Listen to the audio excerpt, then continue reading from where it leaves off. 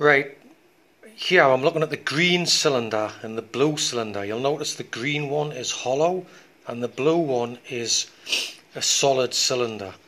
They've both got the same mass and the same radius. Okay, my question to you is, which one will win the race? Alright, so have a think, which one do you think is going to win the race? Right, so here we go. And you can see the blue one gets down much quicker than the green one, or the solid one much faster than the hollow one. When I first saw that, I thought, they've both got the same mass and they're both the same radius. How's the blue one faster, like? And I thought, what I'll do, I'll derive the equation for the moment of inertia for a solid cylinder and compare it with a formula for the equation for a hollow cylinder and see what's going on there. Yeah, it's totally mental, man. So that's what I'm going to take you through here now, alright? Moment of inertia, I like to think of that as rotational mass. It's how hard it is to stop something spinning, or conversely, how hard it is to start something spinning. To do this, we need a little bit of calculus. So let's get going then. I started off by drawing a cylinder of height L, and there's the axis of rotation, look, through the middle of the cylinder to keep things simple. I then defined density as mass divided by volume.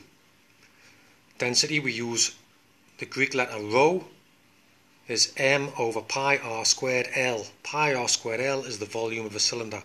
So everything's nice and simple there. Now with calculus, it's like adding up loads of little bits, adding them all up together. So what I'm going to do with this cylinder is take the differential of mass for concentric rings of a cylinder. So I'm going to take tiny slices of concentric rings of the cylinder and basically add them all up, right, to get the final formula that I need. But first I need to find the differential of mass to get an equation set up nicely to begin.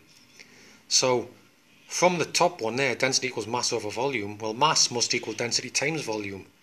And to get the volume of each slice, I've taken each ring of cylinder and I've flattened it out. Now obviously the circumference of the cylinder will be pi d, or 2 pi r, that's along the top. The height of it's still L, so there's my area. It's cut. If I rolled it out, it would like turn into a rectangle, and then I would need to give it a tiny thickness. What I'll call that a small change in r. Right, so it's got a length, a height, and a small change in r. There's a volume, so that's 2 pi r L times the small change in thickness. That's the volume, times the density rho, gives me my mass, right? I can call that dm, the small change in mass for a small change in the thickness of this ring, cylinder ring, alright? So we've got density times volume here equals the small change in mass. Now I can go to my formula for moment of inertia. I'm not going to derive it here, I'm just going to state what it is. It's the sum. If I took each tiny segment of the cylinder and added them all up, that's what this means. The sigma sign means add everything up. So I get my mass of that point times the radius of that point squared, multiply together, add up all the points within the solid cylinder, and I can rewrite that as an integral of r squared with respect to the mass. Right? So that's great. Now what I need to do now is swap dm for this lot of stuff and integrate the thing. So let's go down then. Oh, of course my limits for my rings of cylinder are going to go from 0 to the radius of the whole cylinder. Alright, it adds up a what we call an infinite sequence of radii. So I'll go ahead and integrate this, and I've got an r squared there and an r there. That's going to be r cubed. The 2, the pi, the l and the rho are constants, so that can all come to the left, come out of the integral.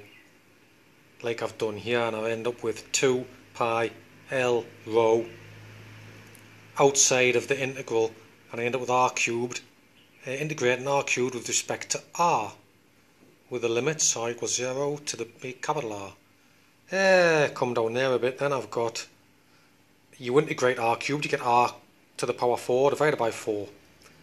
The constant stays outside, and I've got to put my limits in, and when r is 0, 0 to the 4 is 0, so the second part goes to 0, so I can just substitute the little r for the big R. Right? I don't need to subtract that lower limit there, because it just would be nothing anyway, and something minus nothing is naught. So my formula comes to this: 2 pi rho L r to the power 4, you know, the radius of the whole cylinder, to the power 4 divided by 4.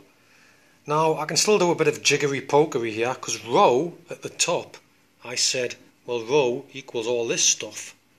So let's swap that in. Let's swap rho for all that stuff up there. And if I do that, I get all this.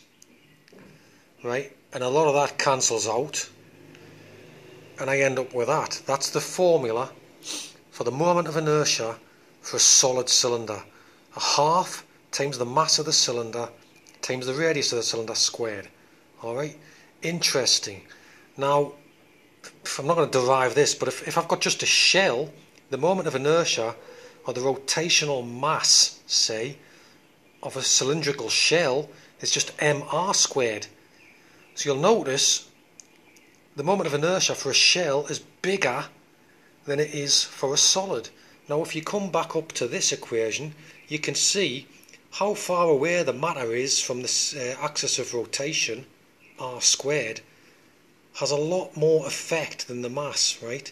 So where the stuff is, where the mass is, affects the moment of inertia much more than how heavy it is. So that's a key thing.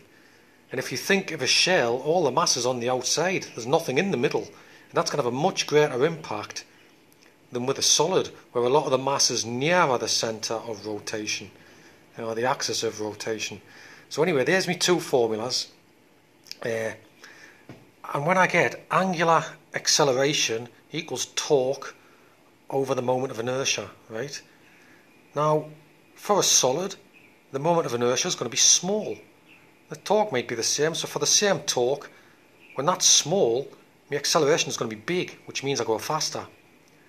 Conversely, when the shell has a bigger moment of inertia, so this number here is bigger, so for the same torque, a bigger moment of inertia, I get a smaller angular acceleration, which means it goes slower.